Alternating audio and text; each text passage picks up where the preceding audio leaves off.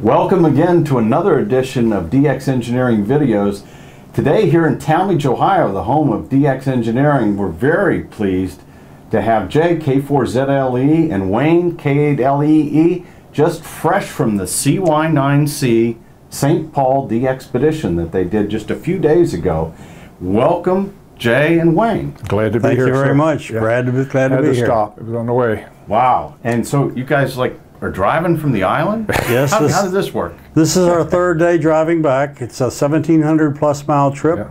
We have a 26-foot U-Haul full of partially DX engineering equipment that's been donated to us for the expedition, and we appreciate that very much. But it takes 3 days to make that trip. Wow. Yeah. And so how did it go? How many QSOs did you make? And tell us just what happened. Well, I'll tell you a little bit, then I'll turn it over to Mr. Wayne there. We made about 63,000 Qs, Wayne, on all modes from 160 up through EME. The EME station got blown away shortly after we got there, but I think he had about 600 Qs. I'm not exactly sure. We were on two sites, one site on a small island on the northeast point, and another one at Atlantic Cove where the operations normally take place. We were at the Atlantic Cove site, the EME was at the other, but they had better takeoff angles in all directions than we did. Wayne, you work mostly teletype. Tell them about it. We had, on our website for a year, we had surveys that people all over the world could take. And right away we saw there's a big interest in RTTY, radio teletype. So we had a dedicated radio teletype operator, me, and it was quite successful, quite in demand. It ran well, made a lot of contacts, so that we satisfied. We were on all bands on radio teletype except for 10 meters. The band conditions just didn't warrant any 10 meters or 12 meter activity, but it went well on everything else. It was surprising of some of the new countries that I work from that area. We had 7 people on our island and 7 and 5 on the other, and there was sideband running all the time. CW was a big push. I would venture to say that CW was probably 54 to 55% of the QSOs, and then single sideband and radio teletype. And up on the other island, WW2DX and the others working a lot of 6 meters, 600 or 700 contacts on 6 meters, which worked well. You can talk about transportation to and from the island. And so where did you guys, where did you drive to, and then how did you get to the St. Paul Island? We drove to a little town called Dingwall, population 600. And where's Dingwall? And Dingwall is almost at the northern tip of Cape Breton Island in Nova Scotia. You can see St. Paul Island from there. It's about 16 miles off the coast. It's the drive, like I say, you go up what's called the Cabot Trail, one way or the other. It's a circle up Cape Breton Island. It's pretty treacherous in some points if you go up on the west side of the trail. The east side only has one large mountain. And like I say, with a 26-foot truck, it's not an easy drive all the way, but 3-day drive, as I said. We drove up, arrived in Dingwall. The next morning, now we were fortunate that 3 people joined our team late in the planning stage from New York, and one of them happened to have a helicopter. And he took his helicopter up, and he took a lot of us. Well, initially the people were placed on the island on the helicopter. A lot of the equipment was brought over by the fishing boats, and all of the equipment was taken off from our site by the fishing boat. So it was fishing boat off, fishing boat on for the equipment, helicopter on for most people, helicopter off for some. Wayne, myself, and Murray, WA8DAN, WA4DAN, were the last there to come off. Now the morning we came off was Monday morning of this week, and we had to scurry to get off. They sent the boat out at 4 o'clock in the morning to get there for us.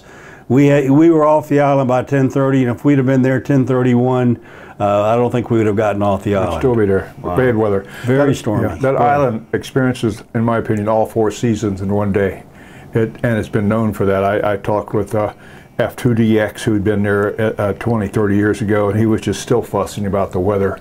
It can be very, very rainy and high winds, 30, 35 knots, and very cold and damp in the evenings, and then by an hour in the morning it's extremely hot. So when you get the helicopter ride over to the island, do you step off and are there cars there and they take you to the Hilton to operate? I mean, what's the deal? Well, we were in the Hilton, all right, the 10th Hilton. Yeah.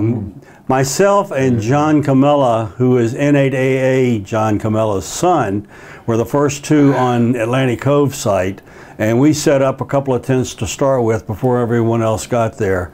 But there's nothing there. It is a true tent and generator operation. We use the Honda E2000 generators. They ran like champs. Of course, it's only about a 2 kW generator. We use the Ellercraft equipment for the most part with the 500 watt KPA 500s. They ran very well. For the low bands, for 160 and 80 meters, we used a SPE 1.3, the new amp of theirs, and it ran like a champ down there. So equipment-wise, everything ran well. It's true tent and generator. Meals were basically MREs or freeze-dried, whatever you could bring with you. We did have a mess tent, if you will, but it was a mess. Yeah, and we also had the Battle Creek Special antenna with us, which has been all over the world. I've used it 2 other occasions on 2 different places, and it was kind of neat to turn the lid over and see all the different places it's been where I've been before, and we also, of course, marked at it where we've been, and that worked well for us on 160, 80, and 40. It was all in all good.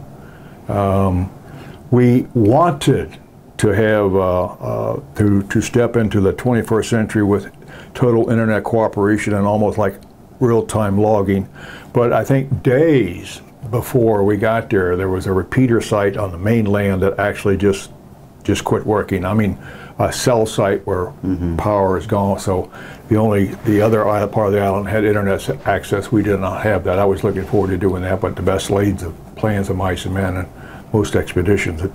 But we did upload our logs once a day. Yeah, right. We did of course, the people who are looking for the instant gratification, would be working us several times. I wasn't in the log, so I'm working you again. Well, that's right. On our site, it's once a day. You have to wait 24 hours to find out if you're in the log. But everything worked out. You're happy.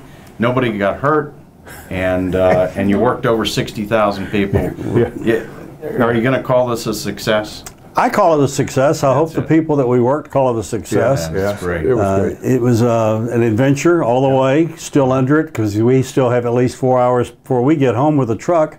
But it's been worth it, I hope. Yeah. Well, we're really glad that you guys stopped in here kind of on a whim to visit, because DX Engineering was one of your sponsors. Yes, sir. Thank you. And we really appreciate you stopping in to meet the staff here and to say hello, and for doing this interview today here with us. And we wish you well in your next adventure, and we look forward to many more QSOs down the log. We look forward to giving them out. That's why we go. Very good. Thank you. All righty, 73 from DX Engineering. Au revoir. Yeah.